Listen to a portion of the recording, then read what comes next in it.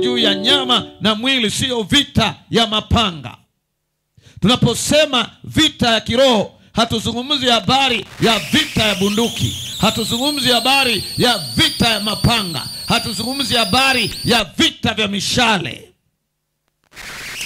lakini tunazungumza juu ya vita vya kiroho. Tunazungumza katika ulimwengu wa roho, na katika vita ya kiroho ni vita isiyoonekana, ni ulimwengu usioshikika, ingawaje matokeo yake yanaweza yakashikika, yanaweza yakaonekana. Jambo hili kwa wengi, hasa sisi wa Adventista wa Sabato, tunaangazia tu mambo ya pambano kuu, lakini hatuwezi kuelewa ya kwamba mambo haya ni halisi katika maisha yetu. Paulo anaeleza ya kwamba vita hivi ni vita, na kama ilivyo katika vita vya kimwili, anasema tunapambana dhidi ya falme. Na kama tujuavyo, uko ufalme wa Mungu na ufalme wa ibilisi, uko ufalme wa giza na ufalme wa nuru, uko ufalme ule movu na ufalme wa Kristo. Na Yesu alikuja kushuhudia ile kweli na kuhubiri na kuambia watu ya kwamba kwa maana ufalme wa Mungu umekaribia. Kama ambavyo tumeona katika somo lililopita ya kwamba shetani aliamua kuanzisha himaya yake, aliamua kuanzisha himaya, ufalme wake. Lakini ufalme wa Mungu unadumu milele na milele. Bwana Yesu asifiwe sana. Unadumu milele na milele. Na kama ilivyo katika ufalme, kama ilivyo katika ufalme wa mwili, tunaona ya kwamba tunapambana na falme. Lakini sio tu ufalme wa giza, mamlaka. Shetani ana mamlaka yake aliyoyakwapua, lakini pia na yeye ana wakuu wake wa giza, alafu ana majeshi. Kwa hiyo kuna ufalme, alafu kuna mamlaka, alafu kuna wakuu wa giza, alafu kuna majeshi. Shetani ana majeshi yake, na majeshi yake yanaweza kukuandama, majeshi yake yanaweza kukukabili. Kwa tunahusika na mfumo. Tunapozungumza ufalme wa giza, tunapozungumza habari ya mfalme wa giza, shetani, tunazungumza habari ya mfumo wake wote, system yake. Ana system. Na bahati mbaya sana, ni Mungu tu kwa kweli anatuokoa, lakini nataka kukuambia ya kwamba kwa nguvu zako hutoboi. Ndio maana mchungaji anafundisha hapa habari ya uweza wa Roho Mtakatifu. Huna uwezo wa kupambana na mfumo wa shetani. Yuko kila mahali,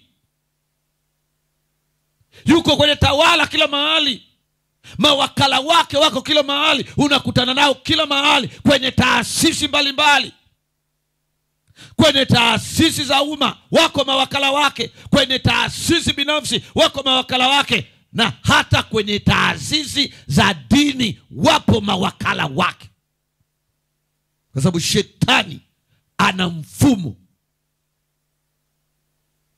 Kwa usifikiri kwamba unapambana tu na kakitu tu hivi hivi.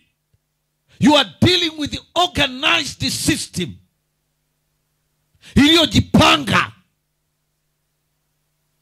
Na ndio maana lazima mkristo awe mtu wa kujipanga, awe mtu wa mipango, kwa sababu unahusika na watu wanaojipanga. Unaamka asubuhi unaenda wapi? Unaamka asubuhi unafanya nini? Unaamka asubuhi utafanya nini siku hiyo? Na kazi kubwa ya shetani tutaangalia huenda leo jioni au kesho kutwa, au tutaangalia kazi kubwa nyingine shetani anayofanya ni kudistract, kukuingilia. Kuna watu hapa wananisikiliza, unaweza ukaondoka asubuhi kwenda ofisini, Alafu siku nzima ukifika jioni huoni ulichofanya. Huoni ulichofanya na ulikuwa busy. Ukipima hauoni ulichofanya. Shetani amekudistract, amekupotezea muda. Unahusika na mfumo. Akamwambia haya yote nitakupa ukianguka na kunisujudia. Ndipo Yesu alipomwambia nenda zako shetani.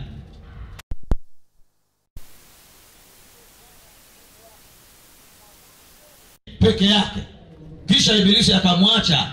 Tazama wakaja malaika wakamtumikia. Bwana Yesu asifiwe sana.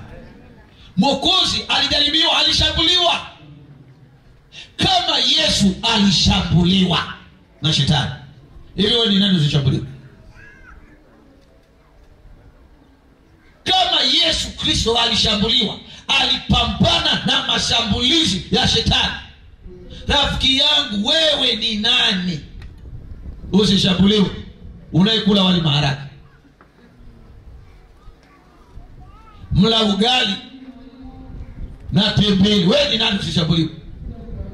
Unayelala usingizi na kukoroma kama generator linaloishiwa mafuta, wewe ni nani usishambuliwe? Kama mwokozi wa ulimwengu alishambuliwa. Lakini shetani anajibiwa na Yesu ya kwamba mtu hataishi kwa mkate, kuwa kwa kila neno linalotoka kwa Mungu. Mwanadamu, rafiki unayenisikiliza, kuwa mwangalifu sana unapokuwa na njaa. Uwe mwangalifu unapokuwa na njaa ya fedha. Njaa. Njaa mbaya. Mwambie jirani yako njaa mbaya. Sasa hivi kuna njaa imekuja kwa vijana. Inaitwa njaa ya kuwa famous. Kila mmoja unasikia muziki, sijui hivi. Vijana wetu wameingia kwenye njaa mbaya ya mafanikio. Na wewe mzazi uwe makini, kwa sababu wengine wanaua wazee kwa sababu ya kupata utajiri. Wakina mama uwe makini, unaweza kutolewa kafara hivi hivi. Kisa binti yao kijana ana njaa, anataka utajiri. Sema kaze kenyewe akakamejizekea. Uwe makini. Tunaishi kwenye ulimwengu wa majaribu na majaribu makubwa sana. Makubwa mno. Yesu akamwambia shetani, mtu hataishi kwa mkate tu. Ngoja niwaambieni kitu. Ngoja nikueleze jambo. Sio kila mafanikio ni furaha. Sio kila unachokiona kimefanikiwa ni furaha. Wengine hawana furaha. Kweli anaishi kwenye lijumba likubwa la gorofa na anakaa kule juu. Na unajua shetani ni wa ajabu. Anajua namna ya kudanganya umma. Anajua namna ya kuwa feki watu. Unaweza ukafikiri mwenzako wewe ana furaha, kumbe hana furaha. Usiku anaishi kwenye nyumba ina umeme lakini kumbe halali. Alafu mtu ambaye anakaa kwenye kijumba cha mbavu za mbwa anakoroma hapo. Usingizi wake unapiga resi ni hana stress, hana cha kuibiwa. Wapenzi wa Bwana, haleluya. Bwana Yesu asifiwe. Sio kila kitu unachoona mafanikio ni mafanikio. Inategemea wewe unatafsirije. Inategemea success, inategemea unatafsiri namna gani. Kwako wewe mafanikio ni nini? Yule tajiri mwenye kila kitu ambaye halali usingizi na ana pressure na anapimwa kisukari kila wakati, atakwambia mafanikio ni kuwa na afya bora. Na Mungu ndivyo alivyotuumba, hatupati kila kitu. Wewe utapewa haya na mwenzako atanyimwa nyumba ya gorofa, atanyimwa yenye umeme lakini usingizi anao. Mapigo yake yanaenda vizuri, akipima mapigo yako sawa. Ila hana gari. Haya, wewe mwenye limasidisi benzi lako, ndio pingili za mgongo zote zimekatika. Tumwache Bwana aitwe Bwana. Haleluya. Ndio wewe mwambie Bwana. Mwambie Bwana tu ya kwamba wewe nitendee vile unavyoona vema. Acha njaa. Acha njaa. Njaa itakusumbua. Hakuna mtu anayepewa vyote. Hakuna mtu anayepewa vyote. Hakuna mtu mwenye vyote. Uliza sikuna maprofesa hapa kwenu hapa wengi. Kwanza hakuna profesa wa kila kitu. Unasema mimi ni profesa lakini nashughulika na mimea. Na mimea yangu ni hii. Sio kwamba najua kila kitu. Hasa ili ujue kwamba hakuna mwenye kila kitu. Wewe ulishasikia profesa anayekula vitabu kwa library? Si kila profesa anakula wali maharage uliolimwa na mtu wa darasa la 7 ambaye anachojua ni kuchabanga na ni kuweka mambo ya mpunga na nini na kufukuza ndege. Huyo ndiye anayemlisha profesa anayesema all right, class wapi utakula class? Acha zako hizo wewe. Tuna dokta hapa, rafiki yangu hapa, dokta na udokta wake wote hawezi kula drip huyu. Heti kwamba sasa ni saa ya chakula cha mchana, anaenda kubugia mambo yake huko ya udaktari. Huyu naye atakula, atafika mamalishe pale, anasema nipatie chai chapati 2 standard. Na zimepikwa na mtu ambaye hata hajui kuandika mambo ya udaktari. Tunaishi kwa kutegemeana. Bwana Yesu asifiwe. Acha njaa. Shetani atakubeba wewe. Wapenzi wa Bwana, Bwana asifiwe. Acha njaa, acha tamaa. Lakini shetani anamwambia Yesu tena. Anamwambia tena Yesu kwamba ikiwa wewe ni mwana wa Mungu, akamchukua juu ya kilima, jitupe chini. Miujiza. Kwa sababu imeandikwa hata kutumia malaika zake wakuokoe. Yesu anamwambia imeandikwa usimjaribu Bwana Mungu wako. Kuna mambo usijiweke kwayo. Na ndiyo maana tunasema lazima tuishi kwa maisha yanayofaa, kwa kula vyakula vya, kwa kufanya mazoezi, habari ya mwanga wa jua, na kanisa hili linafundisha habari ya kanuni za afya. Sasa wewe usijidai. Kuna mtu mmoja kule Iringa, sijui ni Iringa wapi, alikaanga hawa chungu akala. Eti anataka kuingia kwenye rekodi. Wengi nafikiri mlipata ile taarifa. Wewe unakula mavitu yasiyofaa, alafu utegemee uwe na afya bora. Usimjaribu Bwana Mungu wako. Wapenzi wa Bwana, Bwana asifiwe. Jina la Bwana litukuzwe. Tunaangalia hayo ndio mashambulizi ya shetani. Utatembea kwa waganga, utakwenda kwa wachawi, utakwenda kwa washirikina, utakwenda kutafuta miujiza, kanisa hadi kanisa, nabii hadi nabii, mtume hadi mtume. Utaingia katika mitego ya ibilisi. Mashambulizi ya shetani.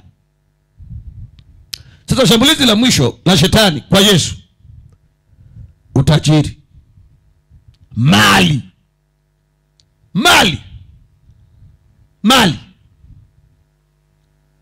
Shetani mashambulizi yake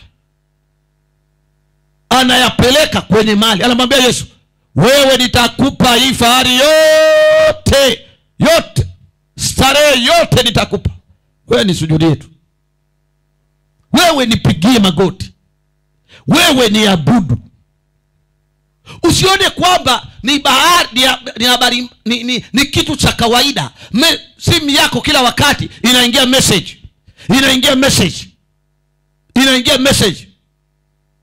Kujiunga na Freemason, kujiunga na Freemason. Ni wangapi wameshapokea hizo message? Karibu kila mtu hapa amepokea hiyo message. Yaani leo shetani anakuja wazi.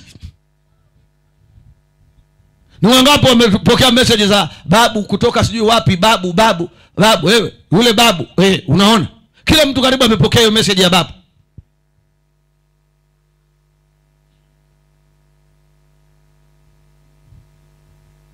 Nataka kuambia tunaishi katika kipindi ambacho ni kipindi cha majaribu makubwa. Nasikiliza, Mama White anaandika katika kitabu Mjumbe wa Bwana, anaandika katika kitabu cha Mashauri juu ya Wakili. Anaandika Mashauri juu ya Wakili, anaandika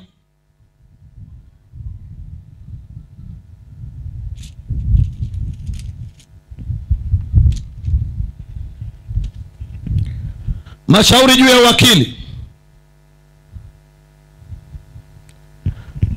Anaandika hivi nabii wa Mungu kwenye kitabu kile kinachoitwa Mashauri juu ya Wakili, sura ile ya 31, mitego ya shetani.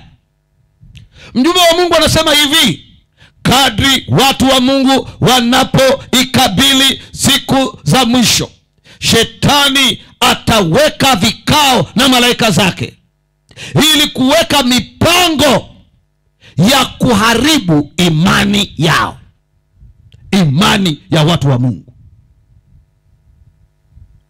Anasema anaona makanisa mengi ambayo yamelala katika usingizi wa udanganyifu. Wanaishi katika maisha tu yasiyokuwa na kiasi. Hivyo shetani anawaelekeza malaika zake kuweka mitego, hasa kwa wale wanaosubiri kuja kwa Yesu mara ya pili. Anaweka mitego. Anasema anaongea yule mdanganyifu mkuu, anasema tunapaswa kuangalia kwa makini wale wanaowaita watu kutunza habari ya ukweli wa Sabato ya Yehova. Anasema tuwatazame kwa makini. Anasema, anaendelea kusema pale chini kwenye kile kitabu cha Mashauri juu ya Wakili, anaendelea kusema ya kwamba hakikisheni watu hawa hawapati fedha. Keep the money in our own ranks. The more means they obtain, the more they will injure our kingdom by taking from us our subjects. Anasema kadri watakavyopata fedha, ndivyo ambavyo watauharibu ufalme wetu. Ndio maana Waadventista, rafiki zangu ninyi, shetani anachukia Wakristo wanapopata fedha. Kwa hiyo wewe unapofanya shughuli zako za biashara, ujue shetani hana mpango wa wewe upate hela. Ndio maana wengi wenu mnakopesha hamrudishiwi. Wengi wenu mnadai lakini hamrudishiwi. Wengi wenu mnafanya biashara lakini hazifanikiwi. Na bahati mbaya hamtujui ya kwamba katika mambo yetu ya kibiashara shetani na system yake ipo kuhakikisha kwamba hatupati. In our business engagement, shetani yuko hapo kwamba kuhakikisha kwamba katika shughuli zetu za kibiashara dili yoyote ambayo itakupatia hela inayeyuka. Ndio maana kuna wengi walioko hapa mambo yao yanakwenda hapa mbele, hapa kunataka kutoboke kitu, hela inataka ipatikane, dili inayeyuka. Wako hapa mmeketi hapa, unapanga mpango, unaongea na hela unaweka, umeweka deal kabisa, na ni clean deal, wala sio deal ya kupiga, wala sio ya rushwa, wala sio, unapambana, unaweka mikakati, unakaa na vikao, unaweka. Hili hapa inataka kutokeza, imeyuka. Alafu unasema mchungaji, mimi sijui inakuwa kuaje. Sio kwamba hujui inakuwa kuaje, ni mikakati ya shetani. Na anasema hata wakipata, anaendelea kusema hata wakipata wawe wachoyo. Tunakuta wengine wa Kristo wanaoamini hata hawapendi kazi, hata hawapendi kazi ya Mungu, hata hawatoi kwa ajili ya kazi ya Mungu. Anasema wakipata wawe wachoyo, wasitoe. Kwa sababu wanajua ya kwamba siku tutakayopata fedha, siku ambayo tutakuwa na roho ya ukarimu, kazi ya Mungu itaenda na wafuasi wake watavutwa kwenye ukweli wa Mungu, nao watahamia katika jeshi la wokovu, jeshi la Kristo Yesu. Haleluya. Rafiki yangu, wewe ndiye target ya shetani. Unashangaa ukipanda hauvuni. Kuku wako wote wanakufa. Hivi wewe tu ndio kuku wako wanakufa mtaa mzima? Unaweka genge pale, hakuna anayekuja kununua. Ni kweli kuna mambo ambayo yanahitaji ujanja wa kibiashara, lakini nataka kuambia tuko vitani.